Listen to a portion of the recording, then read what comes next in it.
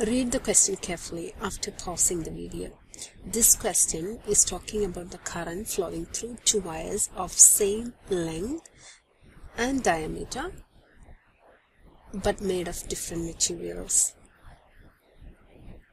Same voltage is applied across them. Different materials have different resistivities which are given in the question. So this question is a simple Ohm's law problem. It's nice to start with the schematic representation of the two wires in the developed stage. We have two wires, one of copper and another one of iron, and they both are applied with the same voltage across them.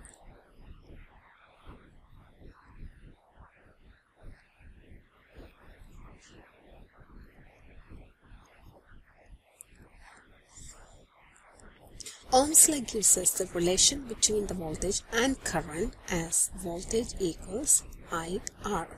So we need a relation between the current flowing through the iron wire and the current flowing through the copper wire. But the resistance depends on the length of the material, area of cross-section, and the material itself by R equals rho L on A, where rho is the resistivity of the material, L is the length of the material, and A is the area of cross-section.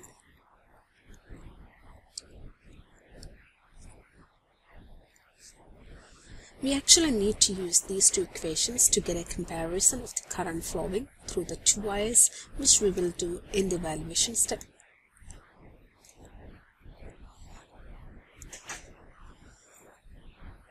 We have the voltage across the copper wire as the current through the copper wire times the resistance of the copper wire, whereas the voltage across the iron wire is equal to the current flowing through the iron wire times the resistance of the iron wire. And in the question it says that the voltages across the iron and copper wires are the same. So we can write it as voltage across the copper should be same as that of the voltage across the iron wire.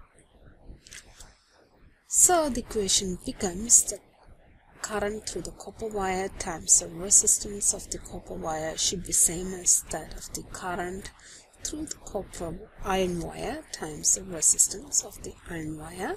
By rearranging the terms, we get the ratio of the current through the copper wire to the current through the iron wire as the resistance of the iron wire on resistance of the copper wire.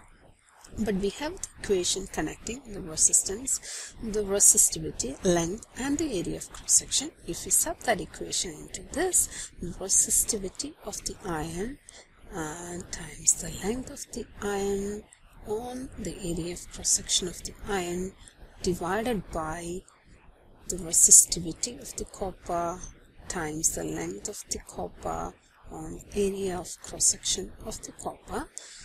Yes.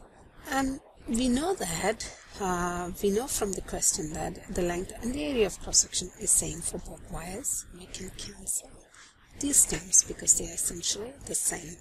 So the current ratios are simply the resistivity ratios. And we have these numbers in the question, which is 9.71 times 10 to the minus 8 or meter on 1.68 times 10 to the minus 8 or meter. So these things are cancelling out, giving us a ratio of 5.77, which is not having any units. So the current in the copper wire is 5.77 times the current in the iron wire. So now in the assessment stage, we can check if our answers are making any sense. The two wires are having the same length and diameter, hence the current will depend only on the type of materials and hence the resistivities. As the resistivity increases, the current should decrease. So here the resistivity of the copper is roughly 6 times smaller than the resistivity of the iron. So we expect the current flowing through the copper wire should be 6 times that of the current flowing through the iron when the voltage applied across them are same, and which is roughly the answer we have.